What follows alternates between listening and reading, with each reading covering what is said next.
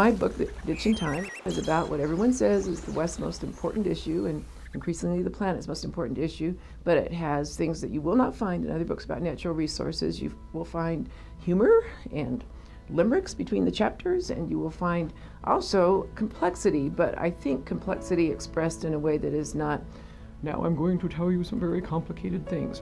With this book, I really aimed for a tone of, come on in, it's a complicated subject, but you can do it. You can be a water expert. At least that's the tone I have tried to offer in the book.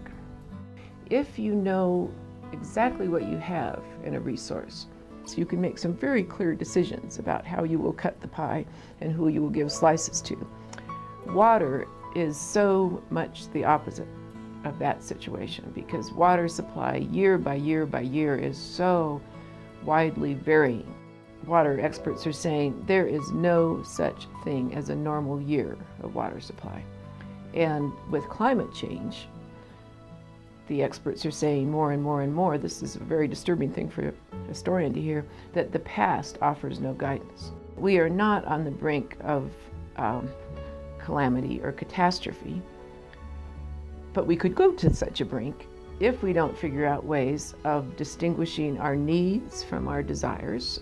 Life is kind of a water park ride in some ways here, so who knows where we're going next on it, but we have a lot more choices than we might think we have. Probably the core message of the book is stand at your faucet and think.